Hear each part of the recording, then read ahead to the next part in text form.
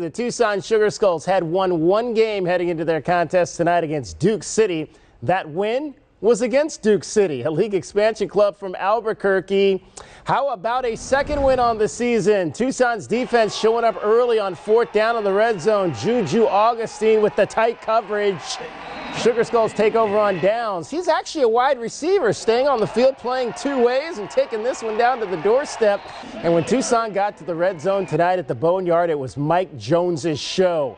That's a 3-yard score, and someone in the crowd is going home with a present. I actually got one of those when my little brother got an interception during his indoor football days. Mike Jones ran for 3 scores tonight. He caught the winning touchdown in the final minute, and Tucson had to survive a late field goal attempt by Duke City. It hit the speaker, no good. Sugar Skulls win it tonight downtown, 41-40.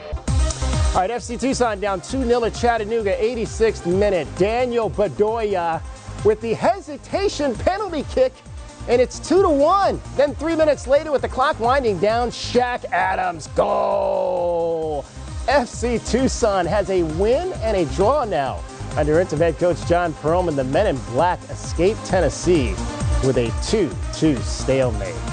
Meanwhile, the ladies over in El Paso with a 3-0 victory. And due to COVID, there's not going to be a playoffs this year in the WPSL, so their season ends undefeated, 7 wins and 1 draw.